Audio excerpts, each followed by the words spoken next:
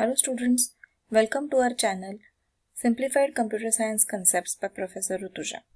Today we will be learning Ramamoorthy one-phase algorithm, which is a centralized deadlock detection algorithm in distributed systems. So this one-phase algorithm, the name itself suggests that the algorithm will work in one phase. However, in our earlier classes we have studied Ramamoorthy two-phase algorithm, which is executing for two phases, and it is a centralized deadlock detection algorithm. Now here there are multiple sites that are there into the network. Each site will maintain two status tables, that is process status tables and the resource status tables. The process status tables will maintain a records of the resources that are allocated to the processes, while the resource status tables will maintain the records of the processes that are assigned to that particular resource or the processes which are waiting for that particular resources. Similarly, it will happen for all the other sites in the network.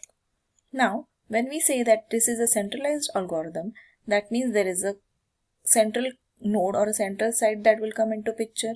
So, this control site is there, which periodically requests for the status tables from all the sites. Now, all the sites will in turn reply the status tables. The control site will form a wait for graph and it will check for a cycle. If cycle is there, then there is a deadlock. If no cycle, then there is no deadlock. Now, here it is not able to identify the false deadlocks and it eliminates the inconsistency. How it eliminates the inconsistency? So, see here, let us consider that resource R1 is there and it has been allocated to process P1.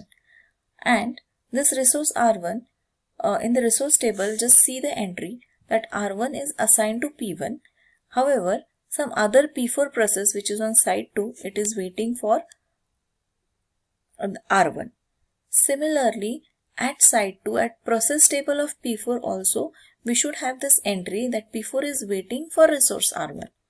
So, if both the entries are there, then there is no problem. But if one of the entry is missing, then a request or a release message from site 2 to site 1 is in transit and process P4 is allocated to R1 cannot be ascertained.